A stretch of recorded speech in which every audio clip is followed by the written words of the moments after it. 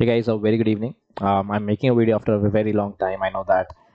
So there were some commitments and some kind of changes that I'm introducing. So just a transition phase. Anyway, I'll try to make this video short and crisp, and it's a wonderful opportunity and for someone who wants to have some kind of a research experience, who is pursuing their bachelor's or master's. And I think you might have seen these or you might have heard about this internship before as well, in the sense that on LinkedIn it's quite popular. But as you can see over here, earlier there were two positions, and now a third position has also been posted day before yesterday, or I think yesterday itself. So it was, I thought it's important that you keep following this website. Okay, I'll give you the link to this website. This is the website of IISER Mohali project positions, and as you can see, there have been three project positions that have been posted, but these are summer internship or student internship positions, right? So instead of having a summer internship program, as you can see that when the professors are applying for project, this is a wonderful initiative by SERB, which I'll talk about sometime later. But whenever they're applying for a project, you can see that the SERB is having this scientific social responsibility program, wherein they are trying to give research exposure to students. So you can keep following this website, because I'm sure that more and more student internship opportunities will be posted over here. Currently, like I said, there are three opportunities, and I'll just talk about them in a bit of detail, right? So this is the first opportunity. As you can see, applications are invited from eligible candidates for the position of student internship in rational design of charge transfer mediated plastic ferroelectric polymers. Okay, so some of you might not understand what this project is about, but don't be intimidated, right? Because I mean, when you are starting off with research, it might feel so, and you are just a beginner, so don't get intimidated by the by the topic and what exactly it is. Just have some confidence and faith in yourself and apply for these positions. So for this position, you need a master's in chemistry. You should be pursuing, okay, you should be pursuing a master's in chemistry, and you will be getting financial support of 5,000 rupees per month, which, and this is only for 2 months. Okay, this is an internship program only for 2 months. And what you need to do to apply for this is that you need to write an email with the subject of student internship to the principal investigator or the professor who is doing research. So in this case, it is Dr. Rajkumar Roy, and this is the email ID to which you have to send the application.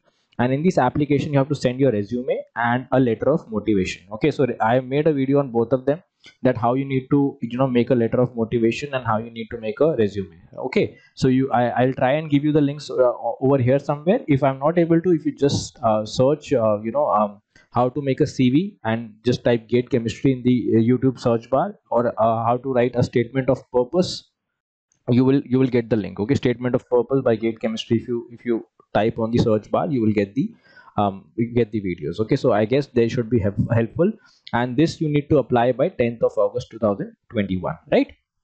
So what exactly do you need for this? You need a decent academic record, okay, and you should be pursuing your masters in chemistry. And apart from that, you should have some interest in polymer or material chemistry for this particular position. So when you're writing this letter of motivation or your statement of purpose, which is around 1 or 2 pages, over there you need to mention that why you are interested in pursuing research in this particular field, and whether you have some interest in polymers and material chemistry, right? So that is something that you need to mention. So that is one particular position, and this was posted, as you can see, yesterday itself, that is 30th July 2021. Then there are other positions as well. So for this position, as you can see, again, this is for biophysical chemistry. Like, you should have interest in biophysical chemistry. It's not an essential criteria, but it's a desirable criteria that you should have interest in biophysical chemistry.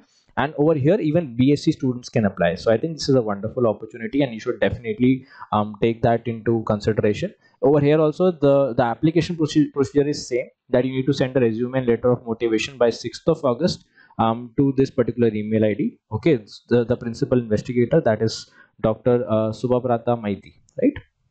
And over here, if you are in bachelor's also, you can apply, and this is the topic for the project that you might be working on. Stipend is same, only 5,000 per month. Okay, this is being funded by SERB.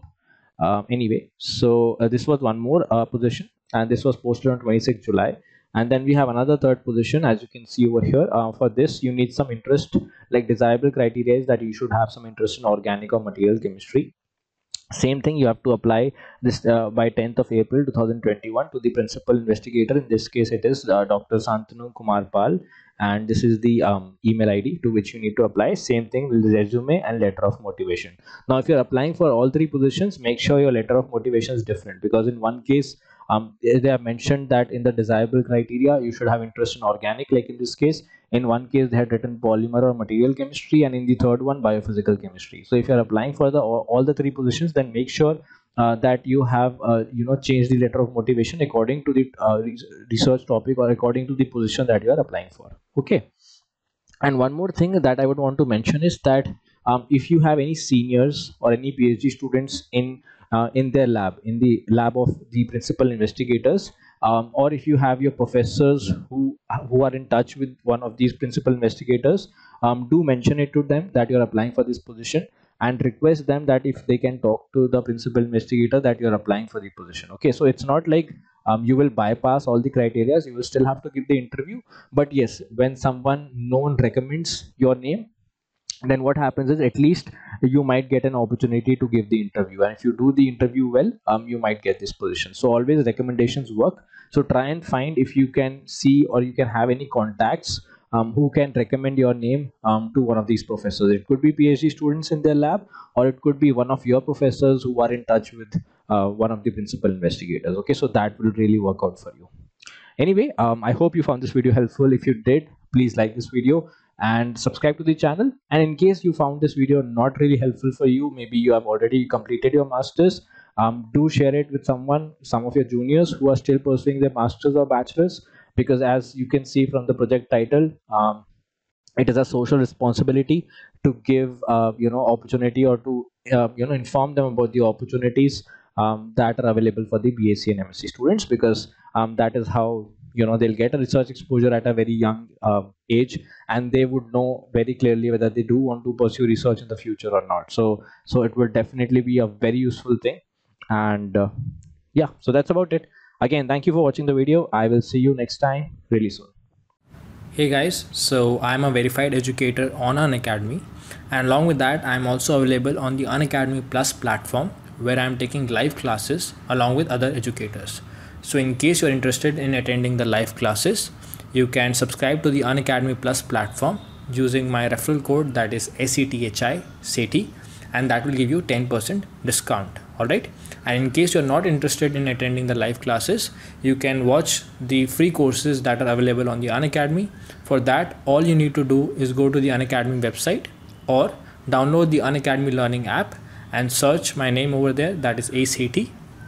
Once you do that, you will get the access to all the free courses that are available on the Unacademy platform. Alright.